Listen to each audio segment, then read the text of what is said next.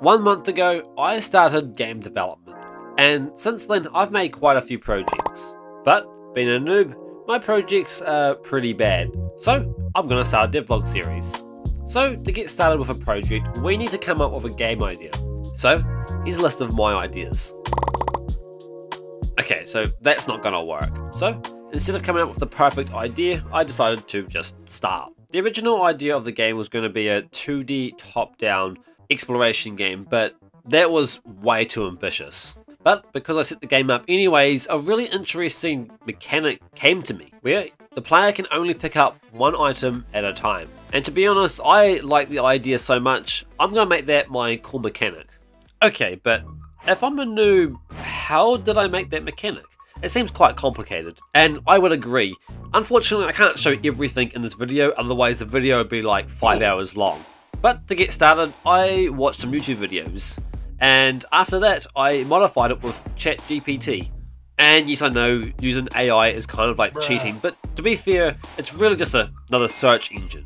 And for me, it's actually taught me a lot about game development. So yeah, that's how it seems like I'm making such advanced stuff with only a month of experience. Anyhow, after I added that game mechanic, I reconsidered the game direction. I decided to make it a 2D platformer, but yes, it was kind of broken. Then, after fixing the bugs, I decided to do some animation, and I'm actually quite happy with the outcome. Next, I wanted to add the visuals to my core mechanic, so I tried a few different methods to show the player is holding an item. This was my initial idea.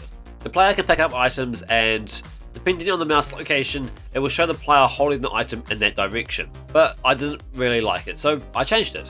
After the mechanics felt nice, I remember seeing a comment on my channel about dialogue systems. So I tried adding an NPC for quests. It took a while, but after watching a few YouTube videos, the dialogue system came along pretty good. And this is how it turned out. To use the dialogue system, all I had to do was press left click. So yeah, I was pretty happy with the result. After doing a few more bug fixes, I decided to work on the map design. I just started off with some basic colours for the tile map. I then tried to add a collection system for the NPC, and it took a while to get it, but now I can start making quests for NPCs. I then tried to play around with Unity's particle system, but I'm going to be entirely honest, I had no clue how to operate it. And after getting this bug where the particles kept disappearing when I faced to the left, I decided to just give up on the particle system. Anyhow, after that unsuccessful battle with the particle system, I decided to try some audio. And using Unity's asset store, I found a variety of audio, and I'm pretty happy with it. I also got some jumping sounds for my player. Then I decided to try to find some good visuals for my game from the Unity asset store, and I found this. And after setting up everything, it looked so much better. As you can see, I turned the NPC into a wizard and those little boxes I had before into some fruit. And yeah, the project's looking pretty nice.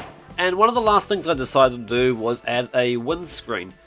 Right now, to beat the game, all you have to do is give all the fruit to the NPC as a quest, and yeah. And after I redesigned the whole map, it looks pretty good. And yeah, I'm definitely pretty happy with the project. And if you have any cool ideas or questions, leave a comment down below and I'll be sure to check them out. And yeah, hopefully you enjoyed the video, and I'll see you guys in the next one. Bye!